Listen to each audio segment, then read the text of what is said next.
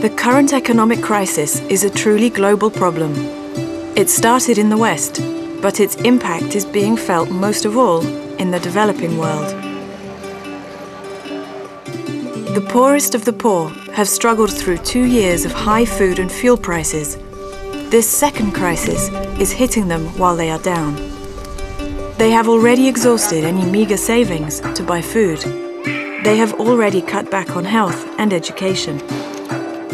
And remittances from relatives working abroad have declined as global unemployment rates rise.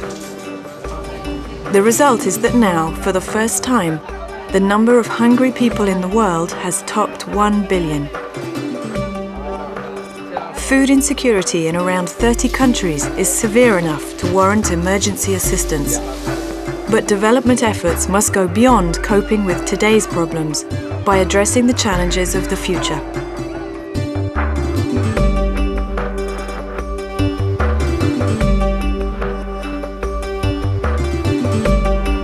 In the Islamic Republic of Afghanistan, a country ravaged by years of natural disaster and conflict, levels of food insecurity and poverty are consistently high.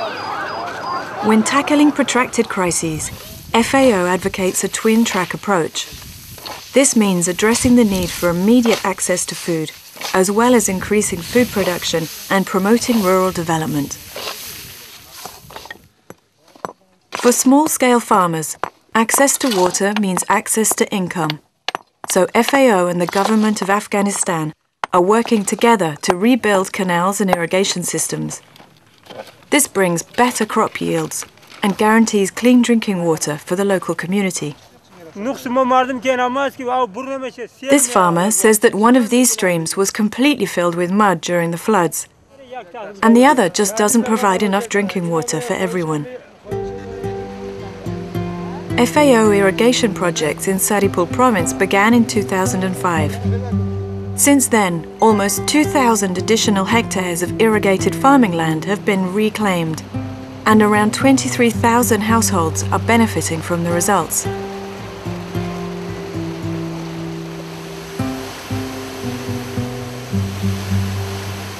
Afghanistan's staple crop is wheat, and the seed industry has long been recognized as central to the quest for food security. FAO and development partners have always invested heavily in this sector, promoting the production of good quality certified seed for sale to farmers and aid agencies. Special research programs test the qualities and characteristics of different wheat varieties.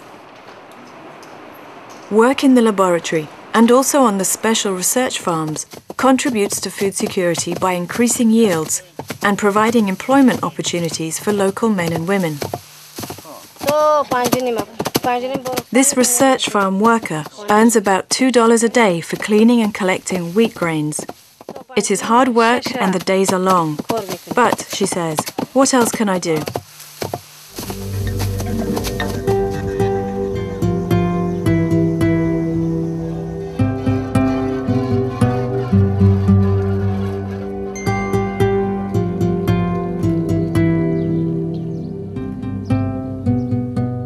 Here in the village of Shirabad, almost everybody depends on animals for food, draft power or income.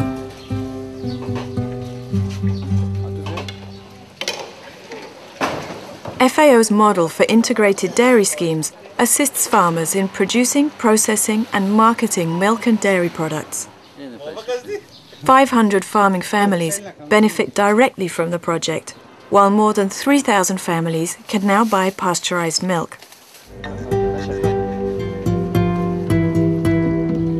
Different provinces face different challenges, but here, in the relatively peaceful province of Mazar in northwestern Afghanistan, improved water supplies, seeds, livestock, and a thriving dairy industry provide safety nets and increase the resilience of this vulnerable population. And women, the driving force for food security all over the world, are actively involved every step of the way.